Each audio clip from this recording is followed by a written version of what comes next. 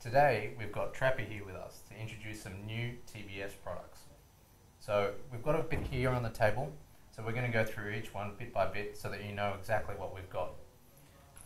Trappy, did you want to give everyone who might not know who you are a bit of background? I'm Trappy and I'm from TBS. We've been flying FPV ever since pretty much day one of FPV. We started with the flying wings and then went into the multi-rotors. Yeah, we've made some pretty cool videos along the way, I think. Yeah, I think we all know all those TBS videos, and that's originally what got me into FPV. So let's start and have a look. So I was playing with the ground station the other day, and I was looking at the Yagi, and I was trying to work out what's the DBI on the Yagi and how far could I actually get if I was flying. The DBI on this Yagi is 11, yeah. And it will give you about 15 to 20 kilometers of range. It's a linear polarized antenna, so actually you should be mounting it the other way. So like this, you're running it horizontally polarized, which means on your plane the antenna needs to stick out on the side. Once you mount the antenna vertically, you need to flip the Yagi 90 degrees. Okay. Well, I was also wondering what kind of antenna should I be using? On the plane? No, on my transmitter.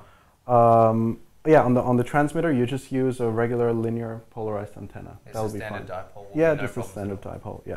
Awesome. And so on the ground station, when I was playing with it, there was a few things on the side that I wasn't quite sure about. Do you want to just tell me, what are these extra ports on the side and what do they do? Yeah, we came out with a unique wiring system for the goggles because when we were flying long range, often we would trip over the wires and pull them out. So we use the RJ45, this is your standard Ethernet connector that plugs into the side and it will power and provide video to your video goggles. And you've got two of those on the side, as well as two standard analog outputs, analog video, and a 12-volt power rail for your goggles. And on the bottom you've got a USB port to charge your GoPro on the field. Okay, cool. Or my phone, because that always goes flat. Or the phone, yeah, whatever goes flat first. And another port you have here is a video transmitter port. So that the TBS ground station comes with a 25 milliwatt 5.8 video transmitter. You can just tape that to the back of it and then plug it in right here. And then you can have a wireless feed using your regular Fat Shark goggles. Okay, cool, because I was wondering why you included this extra in the box. Yeah. And then so we've got some dip switches on the top here as well. Yeah, on 2.4 band you only have 8 channels, so that's just your regular dip switch. Channel 1 does channel 1, channel 2 does channel 2, so no color, no dip switch coding. I also found it was felt really tough. It's got this screen on the back here, but it just feels tough. What did you make it out of? This is cast aluminum. So the reason why we used aluminum is because it shields the ground station a lot better, and that gives us about 10 to 15% advantage over range over regular RC over regular 2.4 video receivers. Okay, so we're really going for long range with this kit. Yes, this is all about long range. So this is what we've been doing since 6 to 8 years, and we've really tried to perfect and make the perfect tool for people who want to fly up in the mountains, who want to fly far and get really good video signal. And we've also got the plane here, so I was looking at that and I was looking at the way it fit together. It's super cool the way it's two pieces. And I was wondering, can I split it apart and put it in my car? Not really, not easily at least. So we have the carbon fiber spars that go into the middle, and they're kind of necessary to keep it stable.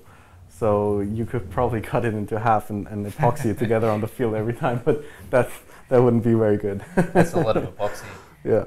So once I glue it, that's it, it's done? Yes, yes. Okay, and there's two different setups for the batteries. Now, I've got both at home. There's the 2S battery and then the 3S battery. Yeah. Yeah, TBS recommends two kind of batteries, and that has caused a little bit of a confusion. So we got two setups. One is the 2S setup with about 3,000 milliamps battery size and with a small motor and an 8-inch prop. That'll give you extreme endurance. So you can fly the Caipirinha for up to 40 minutes. So that's for your long-range cruising type of flight. And then we also have a much more powerful setup with 3S, which will give you like the kind of racing proximity style flying that you're used to from our videos. Yeah, that's really cool. Now, if I'm using an 8-inch prop, can I use a folding prop? Yes, folding props are possible, especially with the 3S setup. The 2S setup, I think, is a little bit small for having another folding apparatus on the back. And if I'm launching this, hand launching, have I got finger holes to hand launch? How do I launch? No, actually, you launch it differently. So we usually launch it over the head. You power up full throttle, and then you throw it like this. And that'll give actually the best exit. So usually when people throw it, they will kind of twist, and then it stalls and crashes. If you do an overhead launch, especially with the 3S setup, you just give full power, and actually you can just let go, and it will fly out of your hands. Okay, cool. So no discus launching? No discus launching if possible. Unless you have a spotter that can do it for you. But it's usually kind of a quirky moment when you launch flying wings with your transmitter in one hand trying to throttle up. Better just throttle up full power and overhead launch. Awesome. Yeah, a couple of mine have hit the ground doing that. So yes. Thanks for clearing that up. And so there's a couple of these other bits here. So where do we put these?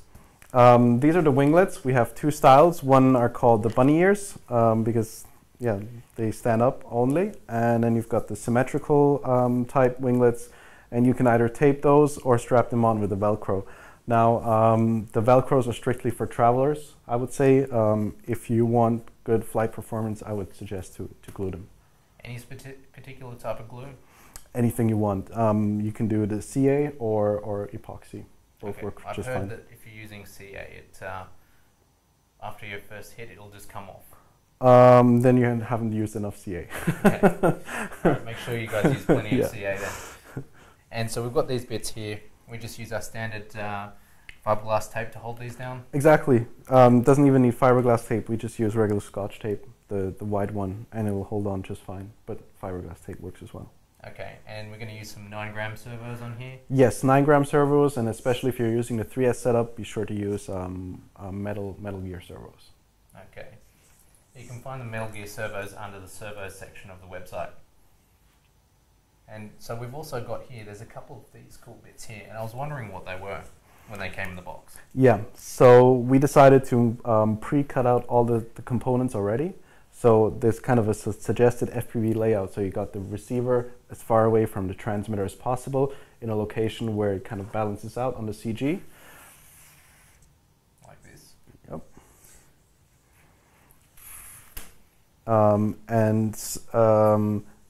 Just to give you the option to mount everything wherever you want, we included the negative parts for that as well. So in case you wanted to put your battery somewhere else, you can just pop that in, glue it shut, and then cut out whatever else you want. Okay, cool. So there's like one for each hole here. So we've got exactly one here for you. That's for the video transmitter. This is the receiver. You got the battery, and you got the GoPro on the front. So some people are running it with Mobius. You just put that into here, and then it kind of fills out, and then you can cut out for a different camera. Or if you're running a GoPro session, you can put those both in and then cut out the center. Yes. Awesome. And so this is there's just some extra pieces in the bag here. So what have we got here? Yeah, so these are just some push rods, battery straps, the Velcro straps for the winglets, and yeah, all that sort of stuff. And we've also got the TBS Discovery. Now, this is one of my very first quads, and it still is one of my favorite because it's just tough. And this is what made you guys special. Yeah. So, why don't you tell us a little bit about what makes this frame in particular so good? So, what we came out with the TBS Discovery is the integrated wiring. In FPV, it's very important to have a clean and proper wiring setup. Otherwise, you'll lose range on your FPV stream and on your receiver. So all of the receiver pins here, they connect here, and then they travel forward through the PCB, and they'll minimize any kind of interference. Same for the FPV setup. We have a core board that's also available on the website that you can just plug in here, solder it on the bottom, and then you can plug in your camera and your video transmitter right here. And the core will power, or will show you the power consumption through the onboard current sensor, as well as just make the wiring a lot more tidy. Okay, so then if you're running a receiver that has RSSI, this has the, no, this doesn't, we can cut that bit out. No, this is the Core Pro, the Discovery Pro, yeah. Yeah. And so then on the front here, you can also mount your GoPro so that you can get all your footage and record it. Now, there's something that we've got here that stops the vibration. What's that called? Yeah, it's called the TBS Love Seat, and that's your love seat for the GoPro. So it's kind of like your cinema style seat. That's where the name comes from. And you just put your GoPro right here, strap it down with a rubber band, and there'll be no more jello in your footage. Okay, awesome. And then we put our video receiver coming out the top here, and then our flight control right in the middle. Yes. And we've had a few questions about the CG of the frame. Now, where is the CG supposed to be? Okay, so because this is an asymmetrical frame, so you can see the front arms are spaced wider than the back arms. There are two things you need to consider. One is the center of gravity, and one is the center of thrust. The center of thrust is about 13 millimeters or 15 millimeters in front of the center of gravity. And that's actually where the quad should balance. Okay, and that's what this little symbol here is on the base. On the base is the center of gravity. We didn't have a symbol for center of thrust, so we didn't want to confuse the users. The difference between center of gravity is the center of gravity is your wire between the motors where they join. That's right here. And the center of thrust is you draw a line, take a perpendicular line at the center of that line, and then it will join right here, 15 millimeters in front of the center of gravity. Okay, cool. And what we've done here is we're using slightly longer arms. We're using 500 length arms instead of the 450. And that gives you a really nice yaw, because if you're using the black arms, you're going to get an upswept angle on the motors. And so you get a really nice yaw like a tricopter when you come around, especially if you want to do any aerial photography. The clear arms aren't upswept, they're just flat, so you won't get that motor angle tilt. So it's personal preference on what motor and arm combo you want to run. Now, we do recommend to use the Multi-Star Elite motors, which are the Multi-Star Elite 920s. And you can run a 3S or 4S on these. I like to use 4S. What's the preference for battery on these? You can pretty much fit any kind of battery inside. It's between 4S 3000 to 4S 5800.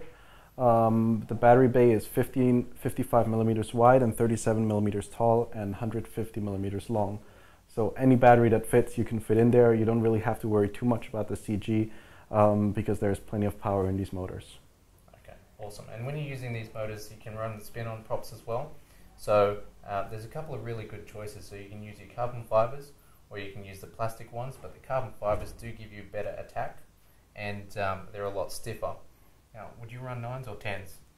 I would recommend to run 9-inch props. It flies a little bit smoother on it, but if you want to get that extra endurance, 10-inch props are going to give you about 2% to 3% more flight time. One of the main reasons for getting the Discovery Pro is that it goes long range. Yeah. So when it's set up right, if we want to go long range, how far have you been? We've taken the standard frame out to 5.5 kilometers, but you've got a little bit bigger spacing, so I'm guessing you can run 11-inch props on this as well. So that'll probably give you another kilometer of out and back. So you could probably go 6.5 kilometers. Oh, that's pretty cool. So we've also got here Dominator modules. Yes. Now, it comes with a circularly polarized antenna? Yes, this is a circular polarized patch antenna. It's about 5 dBi, and it was designed by IB Crazy, who also designs all the circular polarized antennas from the start. It's the other godfather of FPV. Yes, exactly. He's even more crazy than I am. Okay, cool. So does this just plug straight in? Yes, this is an accessory for the Fat Shark products. So this is a Dominator module that pops into the module bay, and you'll get 40 channels. So that's your regular Bosscam A, B, and E, as well as the Fat Shark band and the new race band. And what's also unique about this is it gives you a scan feature. So if you have the Fat Shark Dominator goggles, just press up and down and it will find the channel for you. Also, no more flicking through channels. Exactly. Well, especially flicking through bands is kind of tedious because you have to open up, you have to remove the antenna, you have to open up the bay, flick the channel or push the button to change the bands. And with this, you can just flick up and down to get on the right band. Oh, that's cool. And so this just pokes through the standard bay like this. And then it comes out of the standard housing without any changes. Exactly. And this will also work fine with the regular Fat Shark antennas that come with the kit or the Spironet antennas. Okay, awesome. I really wanted just to say thanks for coming in because we all love your products. And you know, a couple of questions like the 2S battery.